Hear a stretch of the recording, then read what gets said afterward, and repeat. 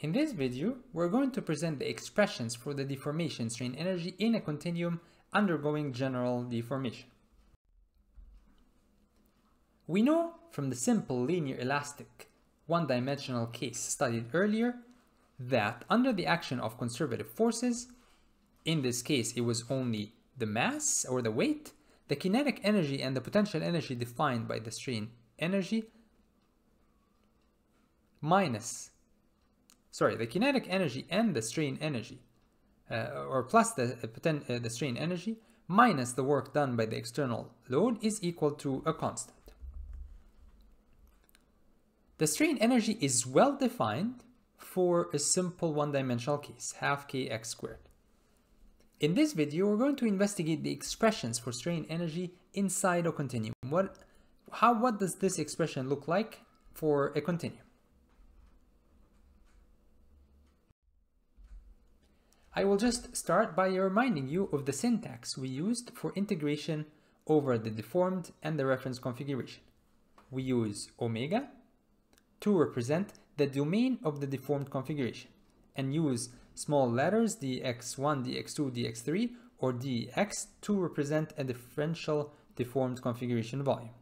We use omega naught to represent the domain of the reference configuration and use capital letters dx to represent dx1, dx2, dx3, capital dx1, dx2, dx3 to represent the differential reference configuration volume. The integration over both configurations are related by simple change of variables and noting that small dx is equal to j multiplied by capital dx, and j being the determinant of f or the ratio of the volumes. We're going to use an integral formulation approach independent of the components and coordinate system chosen. The Eulerian form of the equilibrium equation, or the dynamic equilibrium equation, is equivalent to the sum of forces. So this is the sum of forces equal mass multiplied by acceleration. The continuity the dynamic equilibrium equation is written right here.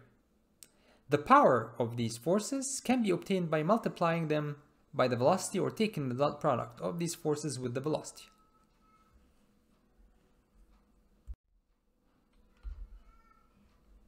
Then we perform integration over the full domain to find the total power, which includes both static and dynamic terms. There are three terms that appear in this equation. The first term is shown here to be equal to the rate of change of the kinetic energy. So rho a dot v dx, this term will be shown to be equal to the rate of change of the kinetic energy.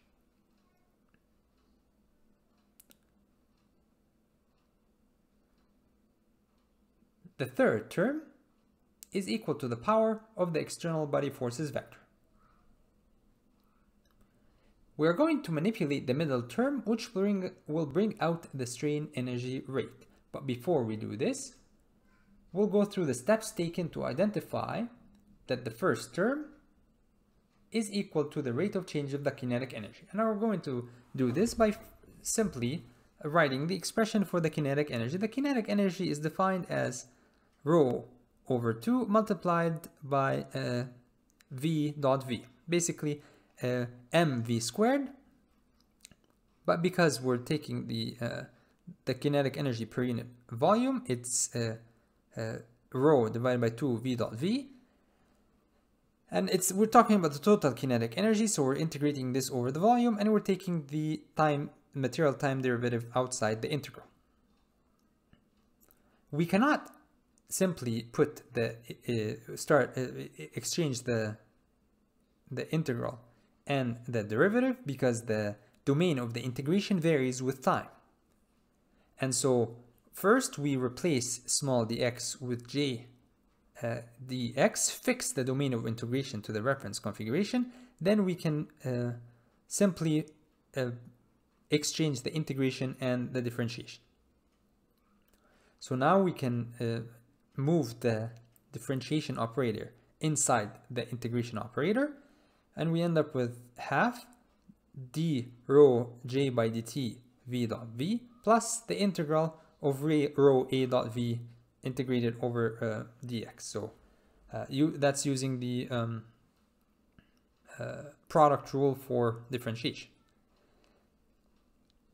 D rho j by dt is actually equal to 0 based on the mass balance equation. And so this term goes, and we end up with rho a dot v. And this is equal to the rate of change of the kinetic energy. And so that takes care of the first term.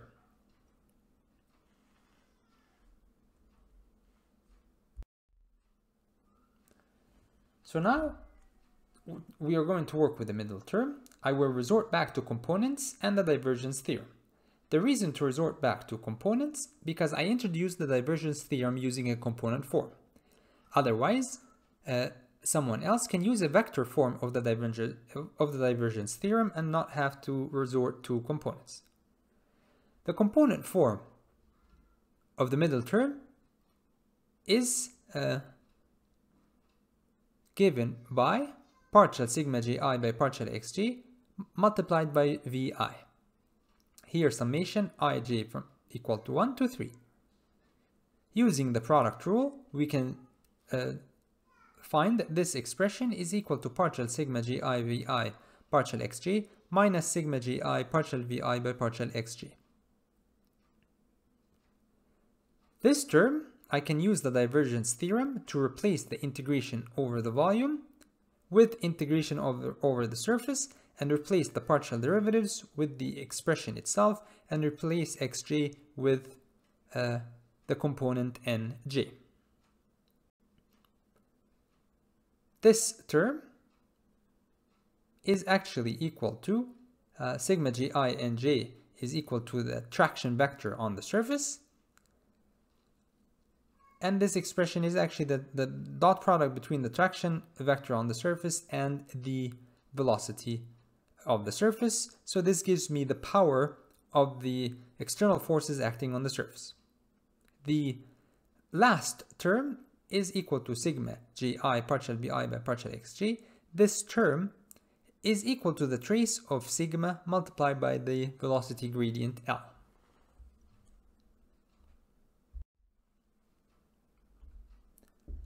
Substituting back into the power equation, the external power is shown to be equal to the rate of the change of the kinetic energy plus this term, which is the rate of change of the strain energy. Trace sigma L can be viewed as the sum of the stresses multiplied by the instantaneous strain rates.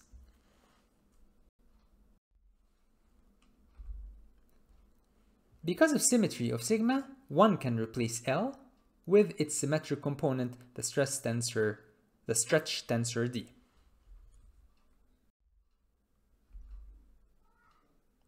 And the stretch tensor D can be viewed as the strain rate. In other words, if I multiply D by small time increment dt, and I know that D is the partial Vi by partial xj plus partial Vj by partial xi multiplied by half, multiplying Vi by dt gives me dui, and so this term is equal to the an increment in the spatial strain, described by half the spatial gradient of u and its transpose.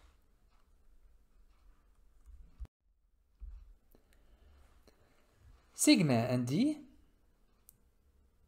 the Cauchy stress tensor and the stretch tensor, are termed strain energy conjugates because their trace naturally provides the strain energy per unit volume in the deformed configuration. We can replace U bar dot with W dot, which is the strain energy per unit volume of the reference configuration.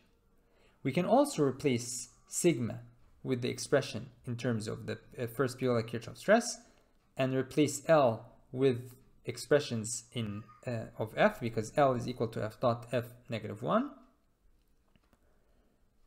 Simplifying, we end up with trace F dot P transpose, which implies that the first Euler Kirchhoff stress P and F dot, or F, are also energy conjugates. Sigma and D give me the energy in the deformed configuration. P and F, they give me the energy in the undeformed or the reference configuration. And similarly, when we replace P with an expression of S, and after some manipulations, we can find that the second Euler Kirchhoff stress tensor and the green strain tensor are energy conjugates. The previous equations should not overwhelm the student. They are natural extensions to the very simple formulas to calculate the energy per unit volume of a specimen under uniaxial load. The energy is equal to the force multiplied by the incremental displacement divided by the current area and the current length. This gives the increment in the energy per unit volume in the deformed configuration. This is equivalent to multiplying sigma true by the increment in the true strain. This first relationship is equivalent to the first relationship obtained where the Cauchy stress matrix is multiplied by the stretch tensor D to find the energy per unit deformed configuration. The second relationship here shows the energy divided by the original length and the original area. P over A naught and is equivalent to or analogous to the first Euler Kirchhoff stress tensor, and the infinitesimal delta over L naught can be viewed analogously to the gradient of displacement U. While not shown earlier, it can also be shown that P and the gradient of U are energy conjugates.